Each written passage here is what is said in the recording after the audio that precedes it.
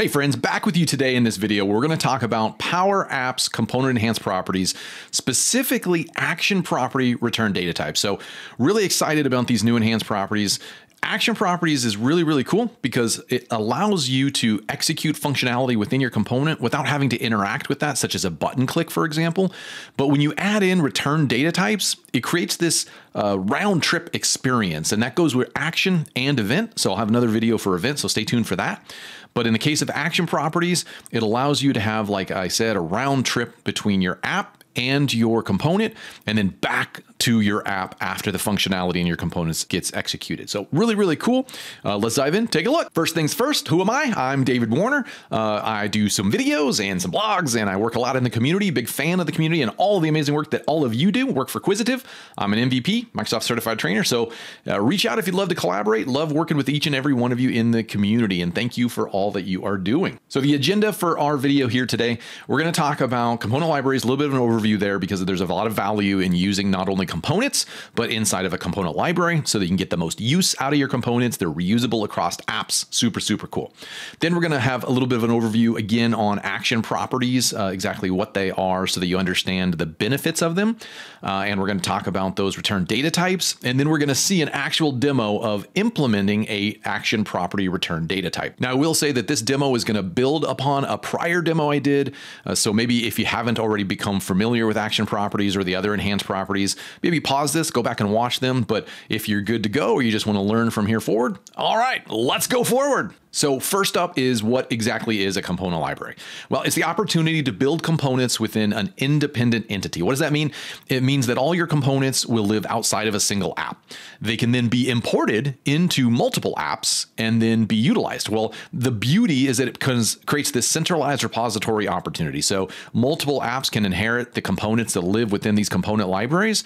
And then when you need to make changes or upgrade features or whatever the case may be to your components, you go to your library, you update the components, you publish it, and then any app that uses it will be alerted, hey, a change has occurred, come get it. It's awesome. You can update them and they all are being used in those multiple places. And you know what? Hey, it's awesome because you only got to change it in one place. So super scalable, super consistent, very valuable. Love them. Look further into them. Got other videos on them, so take a look. So let's get into action properties. Just as a reminder, what exactly is an action property? Well, it essentially allows you to execute functionality within your component without necessarily interacting with the component. So that sounds confusing. What does that mean? What's a real example? Well, let's say you've got a component that displays a variety of things and you've got buttons that do different things inside your component. Typically, to utilize that functionality, you got to click on those buttons, right? But now you can create an action property that simulates the clicking or invokes the clicking of that button. And then your app can call that action property. So without actually clicking on the button in the component, you can execute the functionality that is associated to that button. Okay, then, so if you're comfortable with that, then the big question is, well, okay, how do return data types fall into the storyline here? Okay, well, let's look at some of the benefits. The benefits of an action property is, as I just mentioned, you can execute activity or functions or action inside the component, but triggered within the app. So like I said, a button click without clicking the button. And of course, we have the ability to optionally pass parameters to the component. We'll see an example of that. Now, what are the return type benefits? What's the benefit of adding a return type? Well, now, after that functionality or action scripts or whatever have taken place inside the component, you can return something back to the app. So it's like this return trip, right? This round trip. The app requests or executes something within the component does the work, and then it also returns something back to the app, and the app can then do something with that content, right? So instead of just having okay, I'm requesting something, I'm going to tell the component to simulate or invoke the button click without actually clicking the button, that's the end of the relationship. Right now, with return data types, you can actually extend that relationship and it turns into this round trip experience. Very cool. So what's that demo look like for us then? So we're going to invoke a social share button outside the component. So our component's going to have some of these button shares that allow us to share to Twitter and X, and it's going to simulate that. So we're going to use the button in the app. We're going to replicate the clicking of that button without actually clicking it. And then inside the action property function, we're going to return back to the app the image of the current badge that's displayed inside the component, whether the component's visibility is displayed or not, right? So again, what does this result in? It results in a round trip using the app to invoke the functionality, and then that information, we can define whatever information we want, gets returned back to the app. So it's this round trip experience, and then the app can do something with that. All right, so let's dive into the actual Power App Studio and take a look. Okay, so here we are in Power Apps. Now, I've already got a component created, so I'll walk you through, we'll set the context. In this case, I've got an image. I'm sitting in my components, right? So we know I'm there. I'm sitting in components. I've got an image here, which is simply just an image pointing to our Credly account of our badges, right? So in this case, I'm showing off the Powerful Devs badge. And I've got these buttons that just simply notify. Now, I'm just using the notify function. Of course, ideally, this would actually do something real with this URL. It's a shortcut URL to post to Twitter or post to LinkedIn or Blue Sky or whatever the case may be. All right. Now, also inside of my component, I've got this action property. Now, it's an output property, which is what an action property is. Right? So if I click on that, we see that it's action. My return data type currently is none, right? So it's just going to do what it's going to do, and then it's going to end, right? So I've also got social network set up as a parameter. And so what happens is, because I've got a parameter set up, what happens is in my app, I'm able to pass in a value in place of this social network. So it's essentially a variable, right? It's a parameter. And then based on that, I'm going to simulate or invoke the clicking of each of these buttons, right? So now my app can simply say, hey, I'm going to call this action property as a function, and I'm going to pass in the social network, and depending on what value that I pass in, simulate the button click of each one of these. That's where the button to share is clicking on each one of those, right? Button to share X is that one. Button to share LinkedIn is that one, etc. Right? So button to share Blue Sky is right there. Of course, the color coding helps, so that's awesome. Right? So that's how my component is set up. So let me close that. And let me come over to my screen in my app. And what we'd normally do is we'd invoke that by clicking on any one of these buttons. But again, with the action property, I don't need to. So I've got this app button, and you can see right up here, I've got the action props component because I've added that component to my screen. So that component is added to my screen, and now that property, that action property, act, share to social, along with the parameter is being passed in. So theoretically, what should happen now is when I click this button, I should get a little notify with the URL that says that I'm going to click to LinkedIn, right? So when I do that, bam, we see that, great. Okay, that's exactly what we want, right? Normally it would functionally do like a LinkedIn connection and do something with it. We're just using the notify as an example. So if I change this to X, right, that was the parameter, and click on that. Now, of course, we see the X. So everything is working as expected. We are setting this up. It is a component. We're using an action property, but let's introduce another transaction to this component property, and that is a return data type. So what we'll do is, instead of just clicking this app button, invoking or executing the action property functionality, and that being the end of it, what we want to do is we want to return back to the app the image that's being displayed, and then the app can do something with that. Right? So what we're going to do is we're going to insert an image right here inside the app. Remember, I'm inside the app, so I'm inserting an image. I'm going to move that down here so we know that it's more closely aligned with my app. And when I click this, we want the component to return this image. And so we're going to do that by going over to our component. We'll go over here. We'll go back to our output property.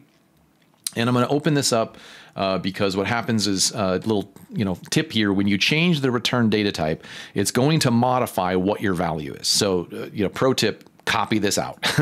Don't want to lose it. That would really kind of stink. And that would be like, right? You don't want that. So I'm just going to copy this to my clipboard. I'm going to change the return data type to image. And so now what happens is when I execute this action property from my app, the expectation is that this action property will return an image back to my app. So I'm going to click image. I'm going to click save. It's going to say, are you sure you want to update? Yep.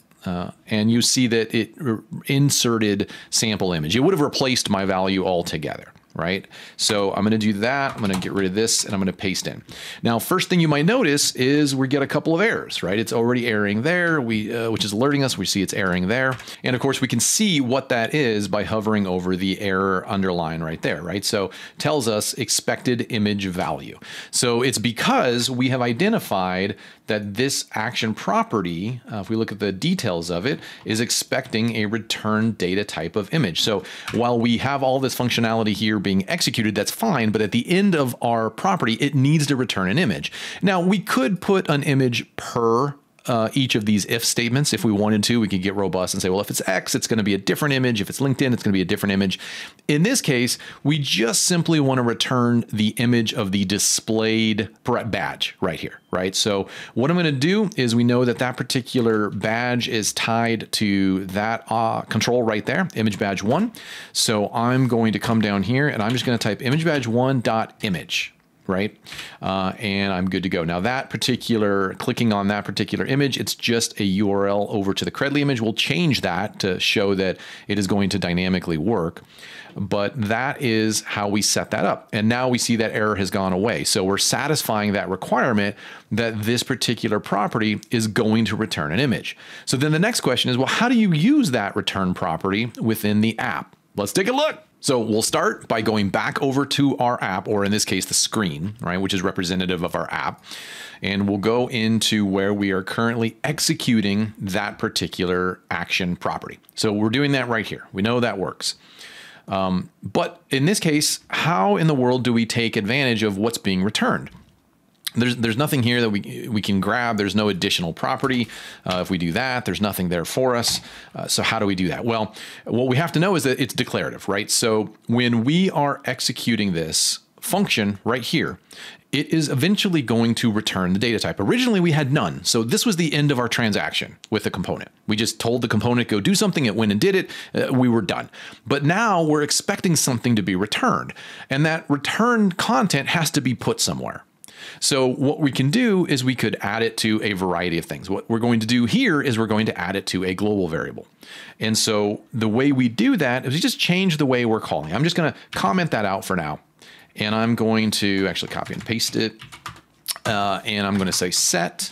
And I'm just going to set a variable. We're going to call it var action return image, right?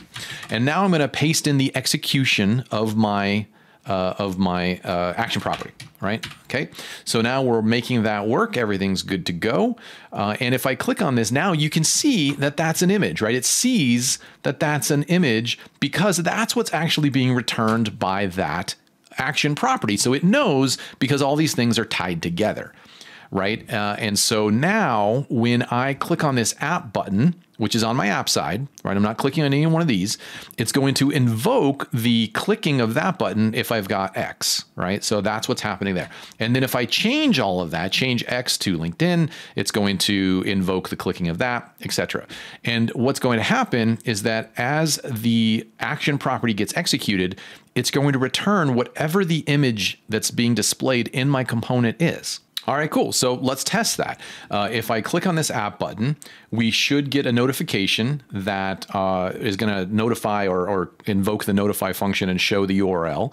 But it also should then populate this variable right here, right now, with the image that is being displayed. So if I go over to variables, over here, we see that because I've instantiated that, we see it's showing up here, but it says blank, right? So we see right there, it's showing that it's blank. I haven't clicked the button yet, so of course nothing has happened, but it does know or expect it to be an image. So now when I hold down Alt and I click that button, and I refresh here, now we see an image. Oh, bam, right? That is exactly what we expected. Okay, but why is it not being displayed there? Well, that's simple. We never set this equal to the variable. So I'm going to take that value. I'm going to go over to, remember, this is on the app side. I'm going to click there. It's just using sample image, and I'm going to click there. Awesome. Okay, cool. So now how can we prove that this is working? Well, theoretically, what we should have to do is we'll go back into our component, and maybe we're making the display of these icons dynamic, and that's great, right? But for now, with the badge, I should say, we're just doing it hard-coded. Okay, but let's say that there's a drop down and you're able to swap between the different badges that are earned or whatever the case may be. In this case, I'm just simply going to change this badge to be the SharePoint Hackathon. That just kicked off here recently, so we're excited for that. Powerful devs kind of wind down, so now we're going to swap this out. And for those that want to share it, they can do that, right? Using this component. So when I come back over to my screen now, theoretically, what should happen is I should click on that.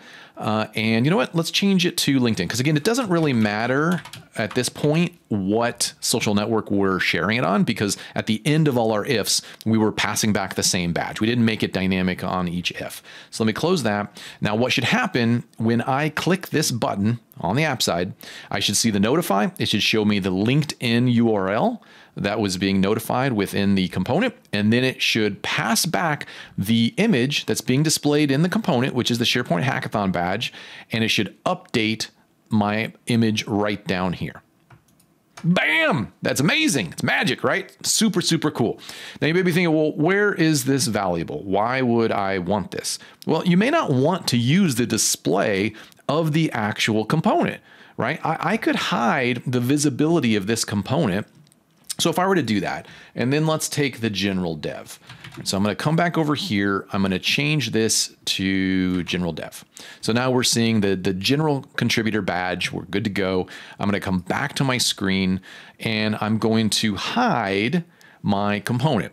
And maybe I've got my own instantiation or UI that shows off the badges that a person has earned or their most recent badge or whatever the case may whatever the case may be within your app. So now when I click on this in my app, holding down the Alt key, this should change to the general contributor.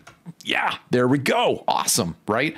So you can see now we've got that round trip capability between the app making a request to the component doing work, and then the component returning data back to my app, and my app can do something with it, which is what is occurring right here. I'm still executing that. I'm still executing the action property, but now I'm taking that return value and I am going crazy with my arrows, and I'm able to show and do something with that. So it's this true round trip relationship between the app and the component that's not just one way. It can be two way. So very, very cool. Hope you've enjoyed this. Like and subscribe if you did. Let me know that you liked it in the chat. Looking to create more of these videos, and I can do that when I get you as subscribers. So thank you, everybody. Have a great day. See you in the next one.